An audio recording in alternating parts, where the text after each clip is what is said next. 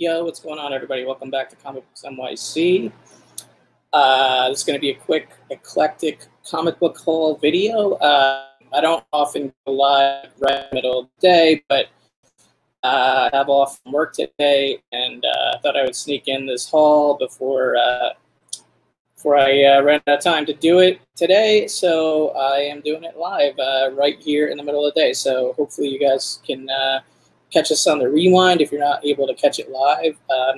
Either way, appreciate you watching. I do have a 800 subscriber contest or giveaway currently going on. You can check out the video on the channel. All you have to do to enter is leave a comment. So pretty easy. But I'm going to get right into the haul as quickly as I can here, and then we'll wrap things up. So first up, I love these Bronze Age DC Comics Phantom Stranger issues, and this one is no different. This is Phantom Stranger issue number 25. Love that cover, man. This is a Louis Dominguez cover. This book came out in 1973, but awesome Phantom Stranger cover right there. One of my favorites. What's going on, Scott Evans? Good to see you. Thanks for stopping in. I'm just kind of doing this in the middle of the day, which is a little unusual for me, but hey, whatever. I'm just gonna roll with it. Show this haul of comics, starting with this incredible Phantom Stranger book right here, issue number 25. So really happy to have that, add that to the collection. Another cool DC Bronze Age horror pickup recently is House of Secrets 103, classic Bernie Wrightson cover right there from 1972. Love that. House of Secrets 20 center, classic Wrightson cover. It's copies got a little bit of like a chipping or something in the corner, but hey, whatever. Other than that, really nice copy. Glad to have that in the collection.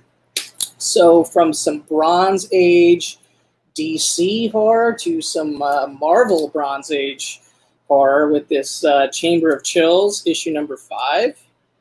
Really like that cover. That's a Rich Buckler cover, Tom Palmer inks, 1973.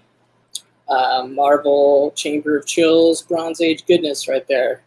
Check that out. Really cool. So definitely some underrated covers in this title as well, and happy to have that get that one into the collection. Next up, we have a Silver Age book with a Russ Heath cover. Now, there's some great dinosaur covers in this title. This is Star Spangled War Stories. So this is Star Spangled War Stories issue number 135. Late Silver Age, 1967. Awesome Russ Heath cover here with you have the soldiers on the beach, one with the Japanese flag, one with the American flag, and they are aligning to battle these dinosaurs together. These 3 dinosaurs on the beachfront. So pretty damn cool cover. Classic Russ Heath Silver Age, and I'm always a sucker for dinosaur. In general, on the cover or otherwise. So pretty happy to have that one as well. Next up, we have this issue. This is actually the first issue of Joe Palooka, of this character or this title, that I've ever picked up. This is Joe Palooka, issue number 54. So there you go. Pretty sweet right there. Yeah, right. Everyone loves everyone versus the dinosaurs on that previous cover. So this is an Al Avison cover. This book was published in 1951, Harvey Comics. So there you go. Broke my Joe Palooka cherry right there. Never had a Joe Palooka title, so this is my first one. Happy to add that to the collection. I've been kind of on an Archie kick as of late. I've been adding more and more Archies, especially sort of early Silver Age and Golden Age, if I can find it, get a good deal on it. This is actually Golden Age, late Golden Age, 1953, Laugh Comics number 56, with a great Bill Vigoda Veronica cover right there. You can see Jughead. How do you like Veronica's figure 8, Arch? And then he goes, I like her figure with any number, Jug. I love that joke.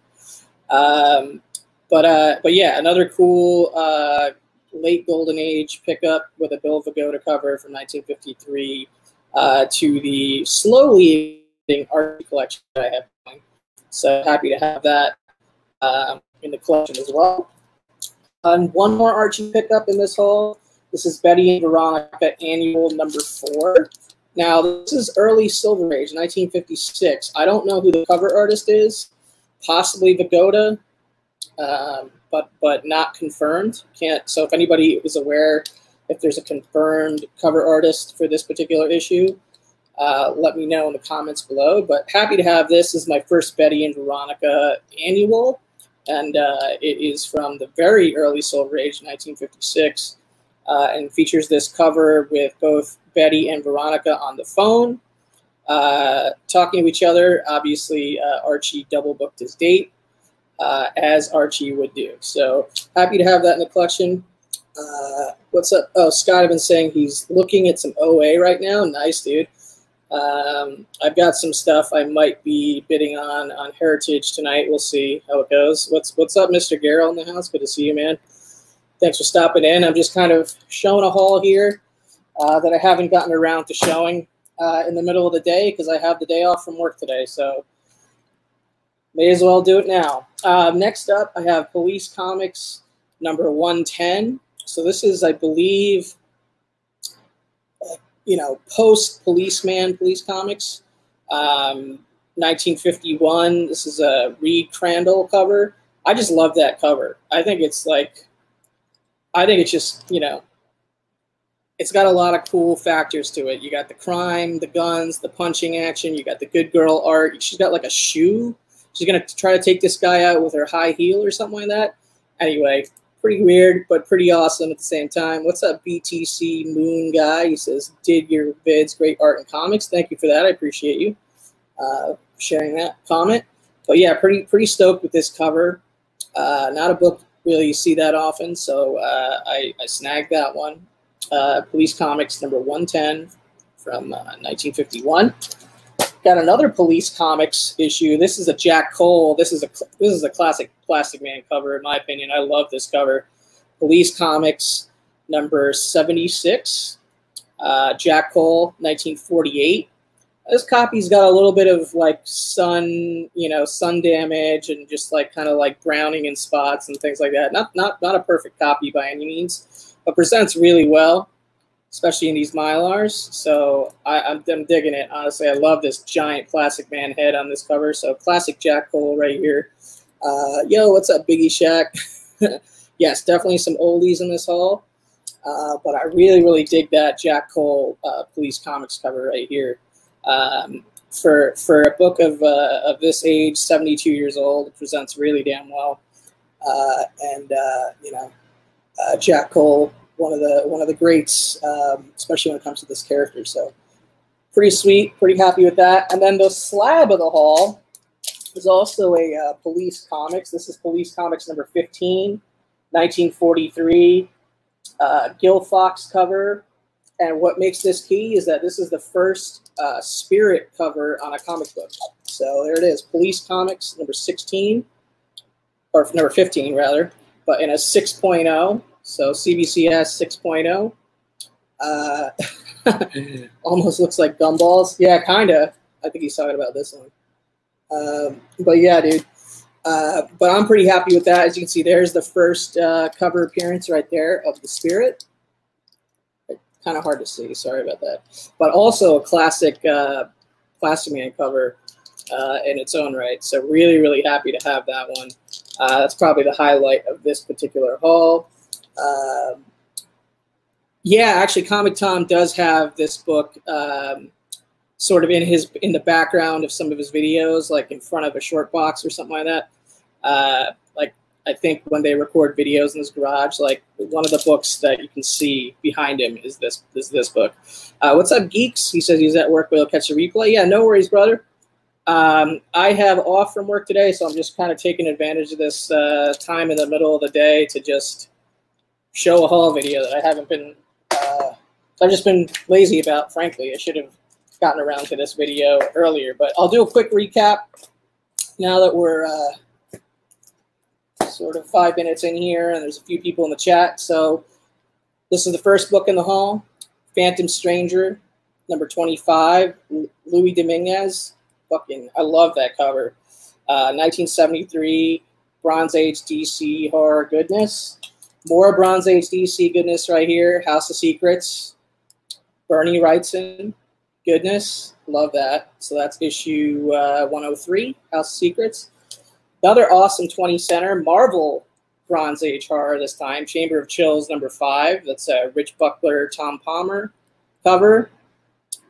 Yeah, dude, those Phantom Strangers are so good, man. So good. Some of these Chamber of Chills from the Bronze Age and Marvel are really, really cool too. Underrated in my opinion. So dig that one. And then this Silver Age, Star Spangled War Stories, 135. This is a Russ Heath dinosaur with Japanese and American soldiers teaming up to take down dinosaurs right here. Yeah, dude, that 103 is a killer Wrightson cover. Definitely, and a great black cover.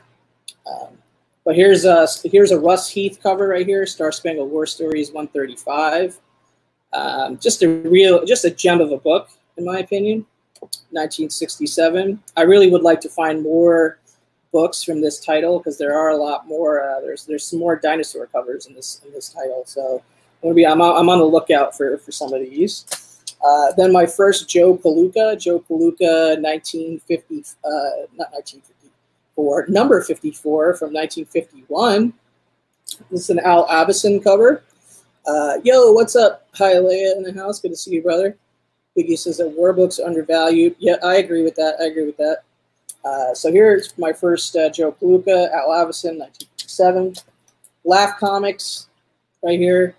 Laugh Comics, Archie title. This is issue number 56. Yep, number 56. Bill Vigoda, 1953. So more Golden Age Archie.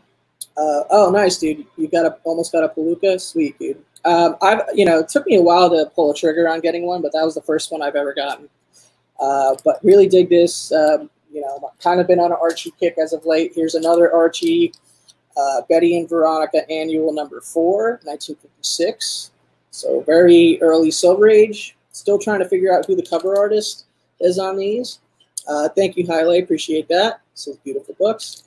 So there you go, Betty and Veronica Annual number 4. And Police Comics 110. Reed Crandall cover. Love this. High heel violence, I guess, is about to ensue. Yo, what's up, Jack B in the house? Good to see you, Jack B. But that's a really, really, really sweet cover, Police Comics. Then got some Plastic Man goodness from Police Comics, 1948, Jack Cole. Police Comics number 76. And then the bigger book of the whole, Police Comics 15, the first comic book cover for the Spirit right there. There he is. Don't mind him, I'm the Spirit. And an awesome Plastic Man cover from 1943. This is in a CBCS 6.0. I love the old stuff too, brother. You and me both. So curious about the back cover. I always dig looking at these Golden Age back covers. So this is, like I said, the first Spirit cover on a comic book. Also, the death of a character named 711 that becomes Destiny, and the first appearance of Destiny in Cameo. So, yeah, dude, this has kind of been on my list for a while. Just needed to come across the right, copy for the right price and all that.